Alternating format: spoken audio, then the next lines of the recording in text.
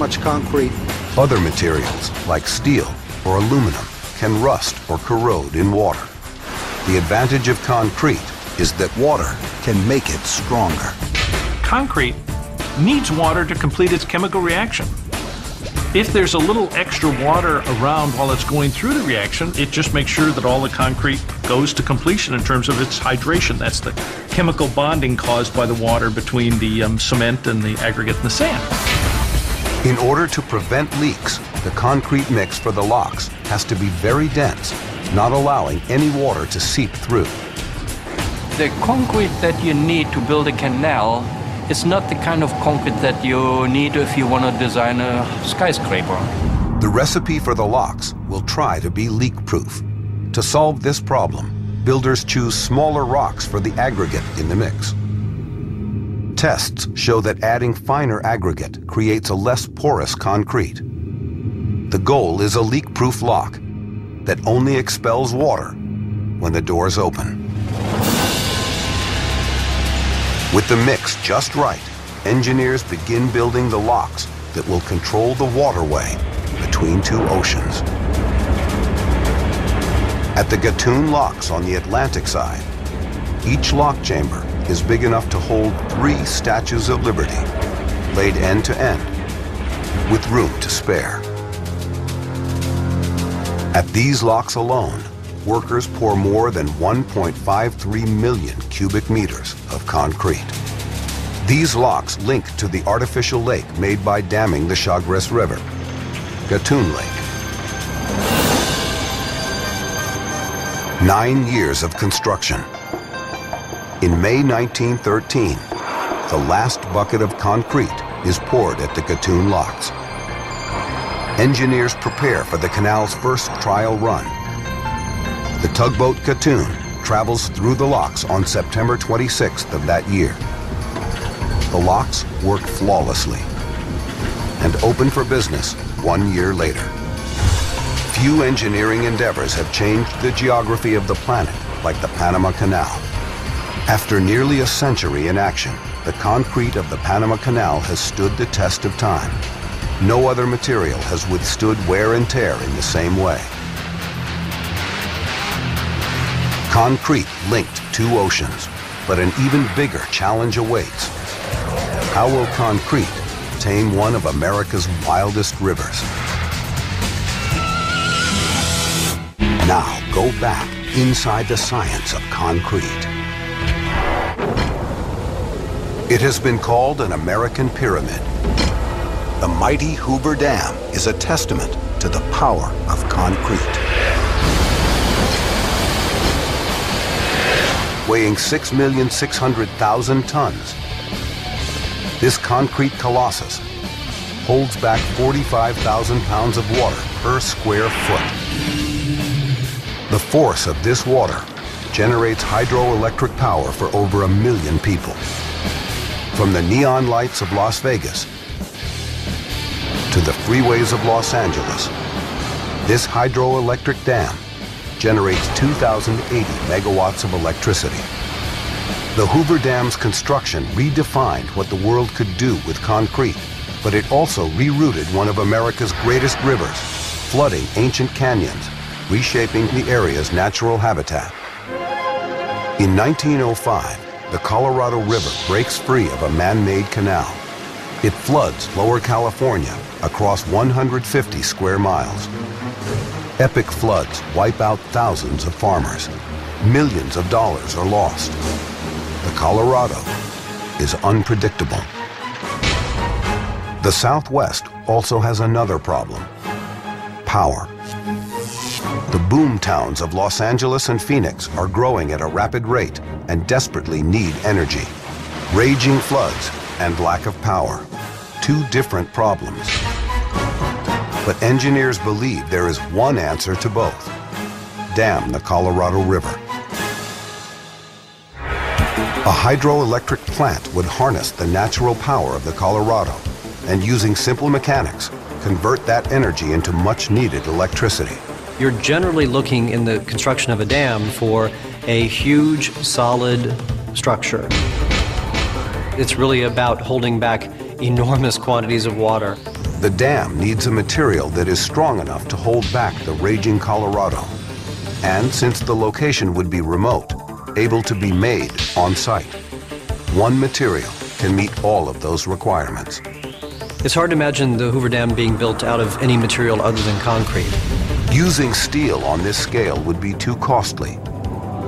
But to make the Hoover Dam, engineers would need more concrete than had ever been used before in one project. The dam will be 726 feet high and 1,244 feet wide. With a structure this big, it will be impossible to do one massive pour of concrete. The amount of material that went into this dam was so enormous that there's no way to pour the concrete in one segment. So what they did is they divided the whole dam into lifts and then into individual blocks. The Hoover Dam needs to be built as a series of individual blocks that will interconnect. Trapezoidal in shape, the blocks rise in 5-foot lifts. This crucial engineering element allows the project to progress in stages. Something on that scale being built in concrete had not been built before. Hundreds of pounds per square inch, thousands of pounds per square foot on the base of the dam, trying to push the dam downriver. And now you've got the Hoover Dam to stand this incredible water pressure trying to push it down the river. Chief Engineer Frank Crow knows the completed dam will have to hold back 45,000 pounds per square foot of water. For this, they need a special high-strength formula. Crow's solution? A minor but crucial modification to the standard concrete formula. A very dry mix, one that uses less water. More water makes it more workable, but shrinks more, and shrinkage causes cracks. The less water, down to 7%, the better and stronger the concrete.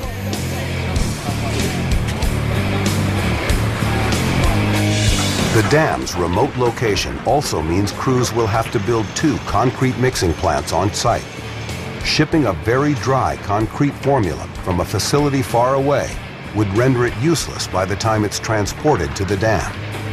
Because speed is of the essence when working with a very dry concrete mix, the crews working the pouring cranes have to push themselves to the limit to pour quickly and accurately. When concrete cures, it gives off a powerful heat, a result of the cement and water reacting to make the rock-hard substance. The process by which concrete cures, we call an exothermic reaction. By that I mean it gives off heat.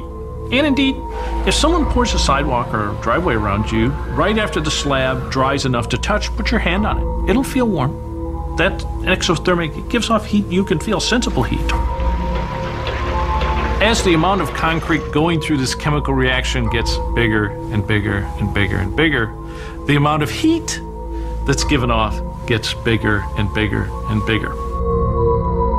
Engineers calculate that if the dam were built in one continuous pour, the concrete would get so hot that it would take 125 years for it to cool to normal temperatures.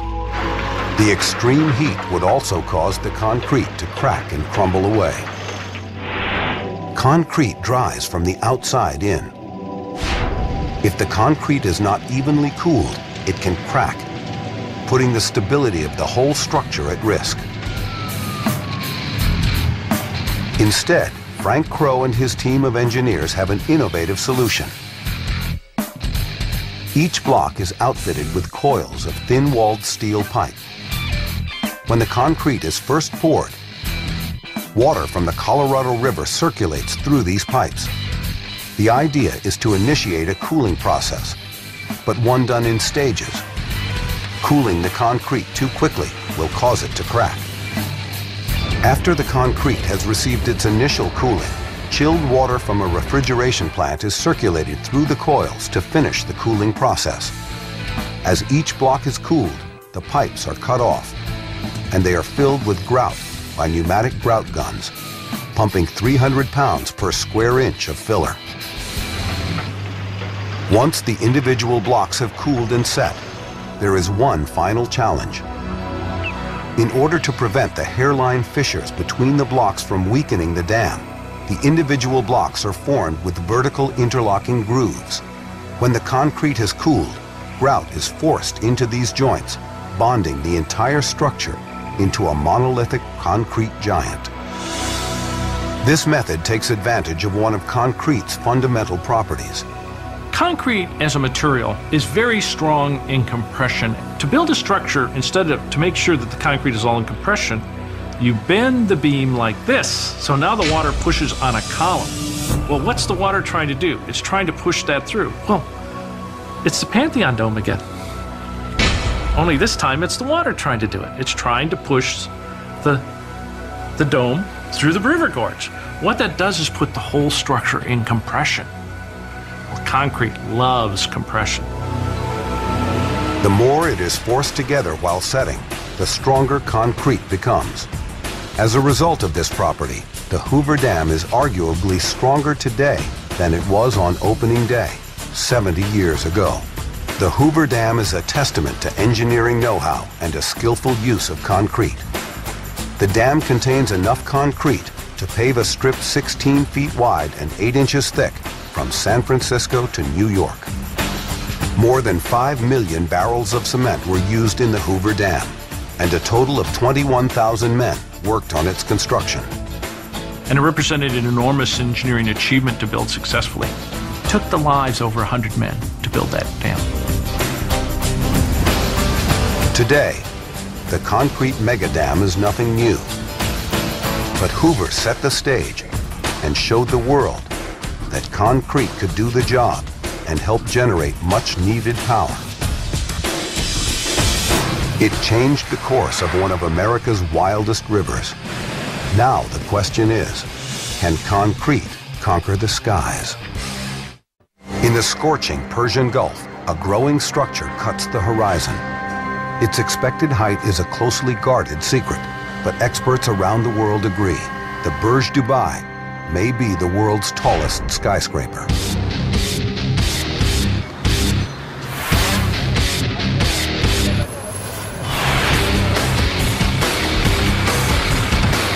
It'll be the tallest building, for sure, the overall title holder for some time to come. A construction project this massive needs 11 cranes and the world's fastest high-capacity construction elevators. The building rises at the breakneck pace of 1 floor every 4 days. And from the walls to the floors, to the columns to the stairs, much of this desert skyscraper is concrete.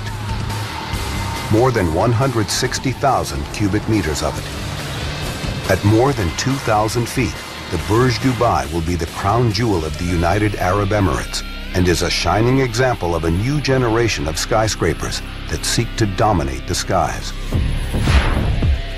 It is a far cry from the humble beginnings of the concrete skyscraper, more than a century ago.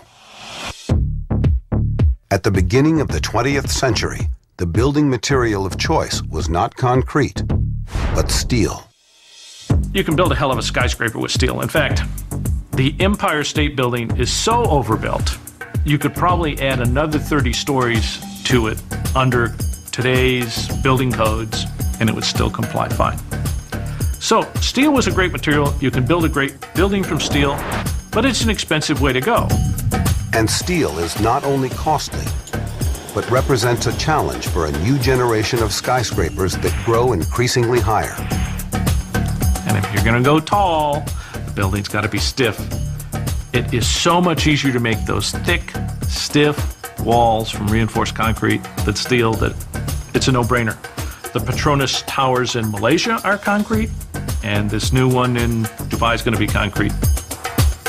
If you're going to go that high, it's going to be concrete. The stiffness of concrete, combined with its availability and relatively low cost, have made it the building material of choice for these new skyscrapers.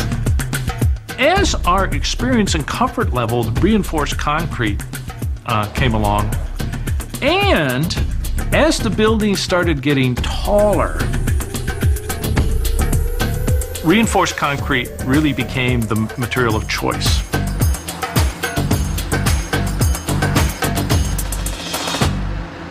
Before 1902, the tallest steel reinforced concrete building is a paltry 6 stories tall.